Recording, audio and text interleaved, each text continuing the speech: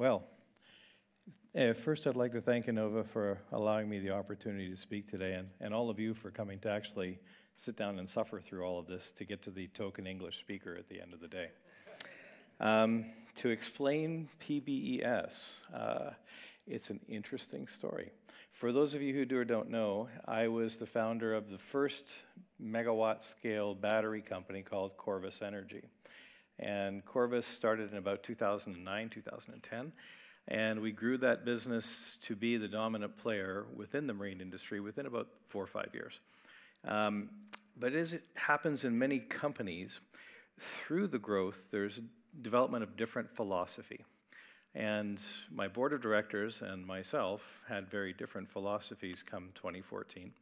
And so the net result was that in May of 2014, they decided to fire me. Which is not a good experience when you're the founder of a company and it's your passion and it's your baby and you want to bring it to success. And we have brought Corvus to a pretty good level of success in 2014. So I'm a persistent guy though, and very determined to make my mark on this industry, if you like. So I started Plan B. My Plan B is PBES. And in many ways, an opportunity to start with a clean slate and not make the mistakes of your past. For those of you who don't know, again, my history, I'm a professional boat builder. And one of the things that we challenge ourselves in the boat building industry, because we make a lot of mistakes, is we say you're allowed to make every mistake once. Because there's so many mistakes to make, why would you want to do the same thing twice? So Plan B storage, or PBES, is, if you want, a comment on let's do it better the second time around. Now, I am going to, I always try and share a little bit of my cultural voyage as we move our company to Norway and I learn more and more about this wonderful country that you guys have and find my place in it. And sometimes I talk about things like traffic and things like that, but today I found a video clip that is more of an observational element, if you want, of how outsiders are represented to Norway. So there's about a 30-second video clip here I'd like to share with you guys. This is planet Earth, and this is Norway. Many people think that Norway is the capital of Sweden. So if you think so right now, you are wrong. Since ancient time, Norway has survived on fish, potatoes, rocks, and plundering. And then in the 1960s, we invented the oil. We gave up rocks and plundering, but we still like fish and potatoes. The invention of oil has in many ways laid the foundation of today's society.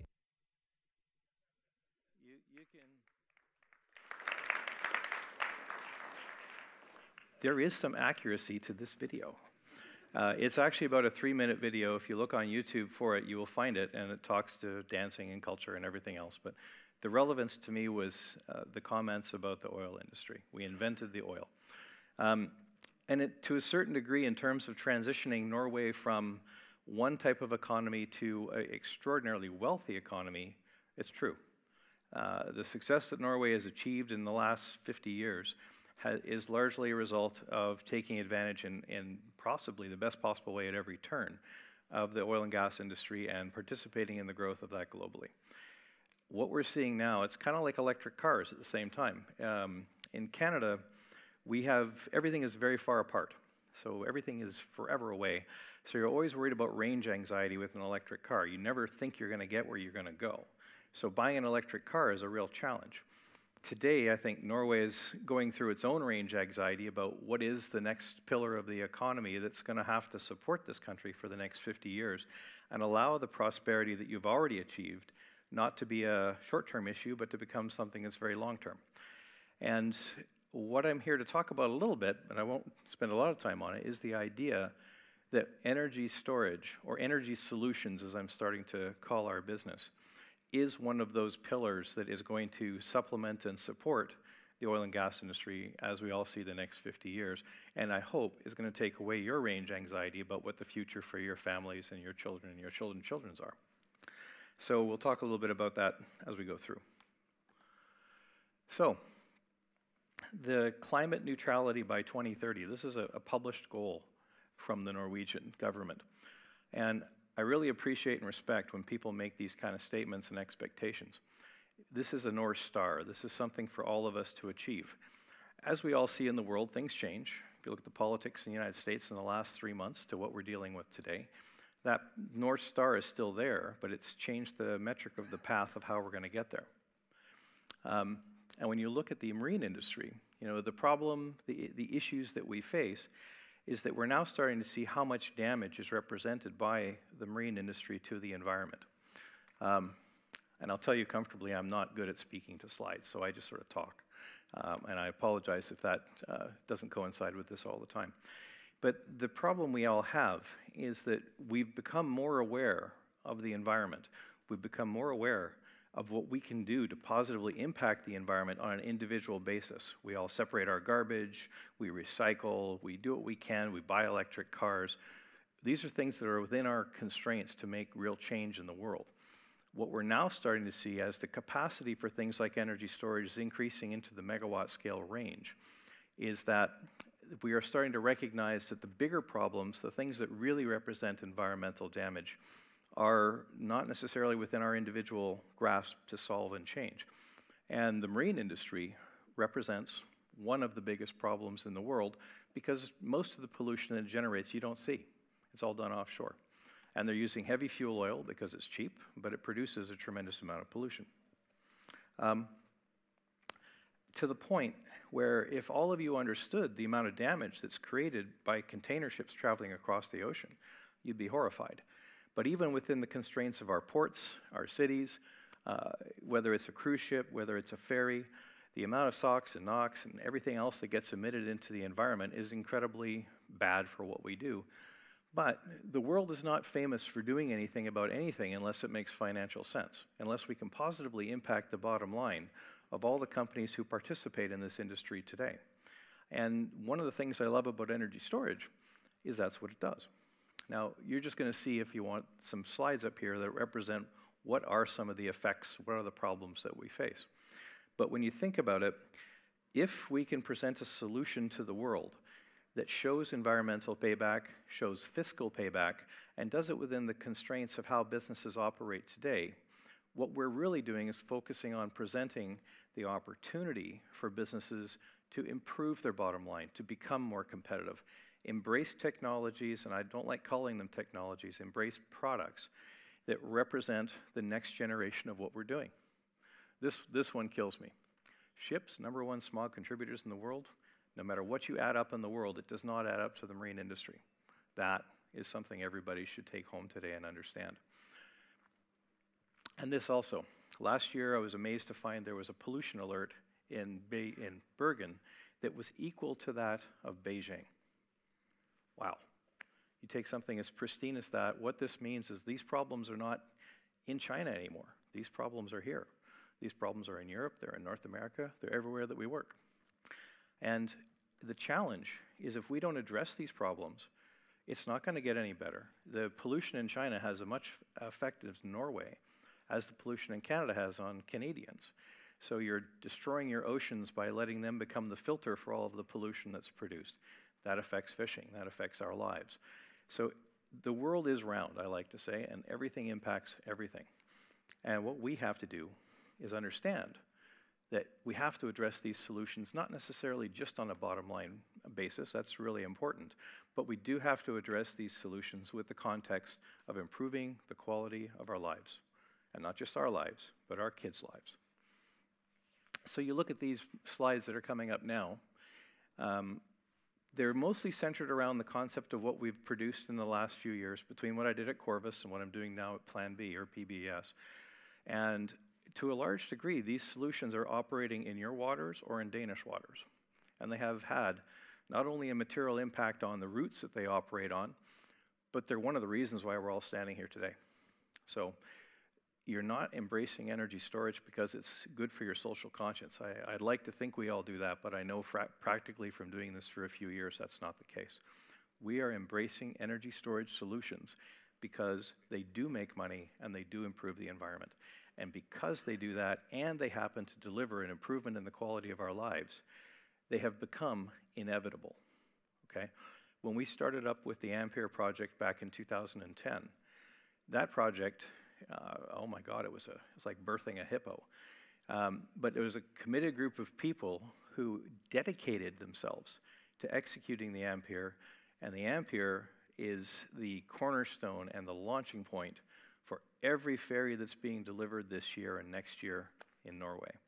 You know, our company has gone through an incredibly short transition from an idea to something that's producing batteries today here in Trondheim.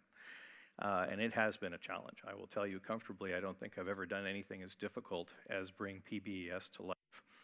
But the truth is, the marketplace is there for us. The government is there for us. You as a society are there for us. Everybody wants to improve the environment and what we do.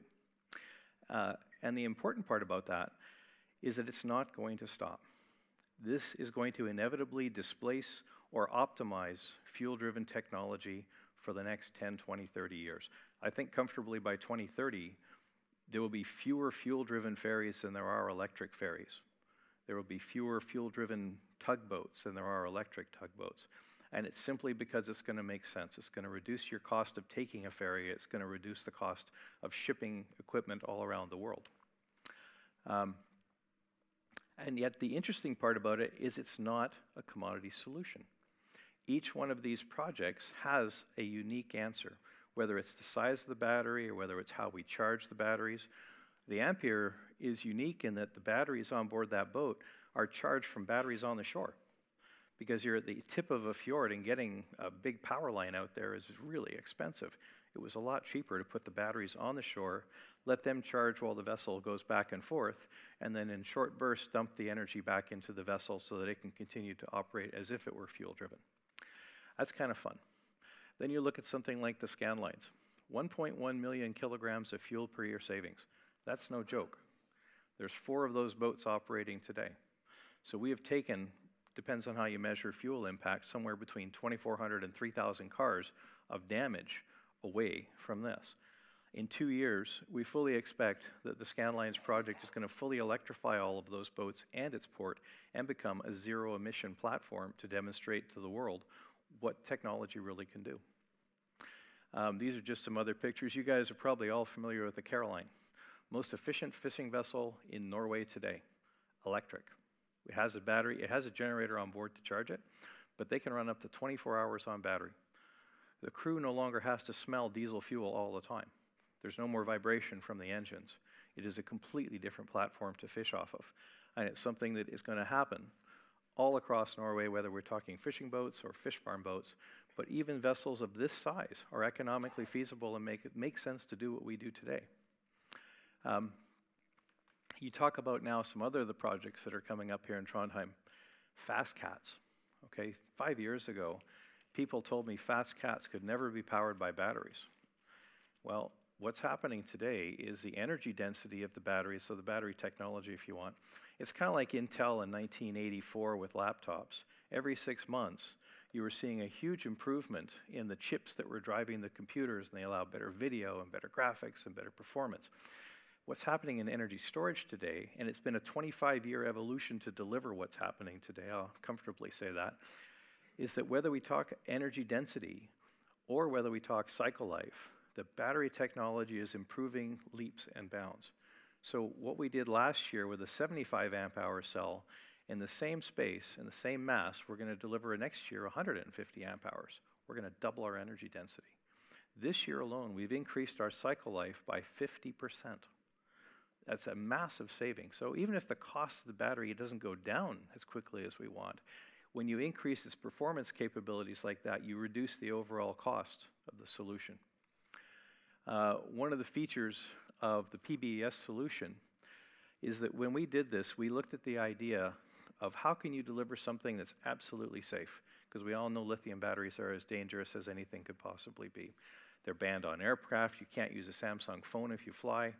There's lots of challenges that are very real today in the chase of the most cost-economic value-add solution. They built a cheap battery on the Samsung phone, and they're paying for it by having no market for their product right now. So we have to always balance off cost versus performance versus safety versus management. In our battery systems today, we were the first people in the world to create a battery that can't catch fire. So we looked at the challenges that the commercial marine industry had, the issues that we face in terms of performance and said we can't even build a battery company again or a battery product unless we can comfortably address those in a platform that's going to last 25 or 30 years. So the PBES solution was in effect designed by the NMA. It was designed by Siemens and ABB and Rolls-Royce, and all of our customers who kept saying, if you're going to bring something to the table, it has to bring passenger safety first. And then it has to bring performance and reliability and quality. And once you have all of that together, now we have to focus on making it cheap as we possibly can without compromising any of the values that brought us to the place that we are at today. So, knowing comfortably that you can run a battery at 300% of its rated capacity all the time without risk of catching fire is something that is going to become an industry standard for what you're going to see in the marketplace over the next few years. Now we're talking a little bit about why Norway as well. Everybody asked me the question, why would you bring a business to Norway? My first question is, why not?